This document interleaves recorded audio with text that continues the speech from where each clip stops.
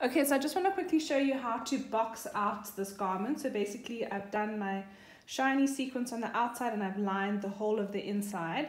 So I want to box it out so that this seam looks nice and neat. So you need to make sure that you have a hole in your lining. So there needs to be a hole here on the side of the lining, which you're going to use to turn the garment around just now. And then the easiest way to do this is to kind of go backwards. So start where you want to go and then go backwards from there.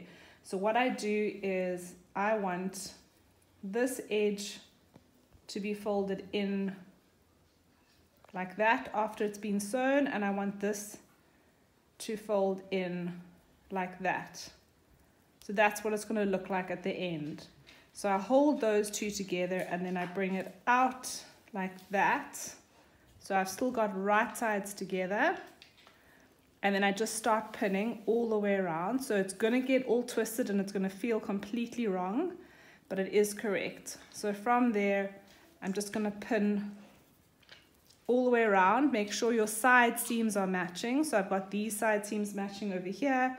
And just now I'll make sure that when I get to the other side, my other side seams are also matching.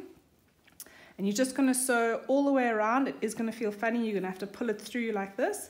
And once you've finished, you're just going to pull the whole garment through the hole that you left in the lining. And then you'll have a boxed out finished top.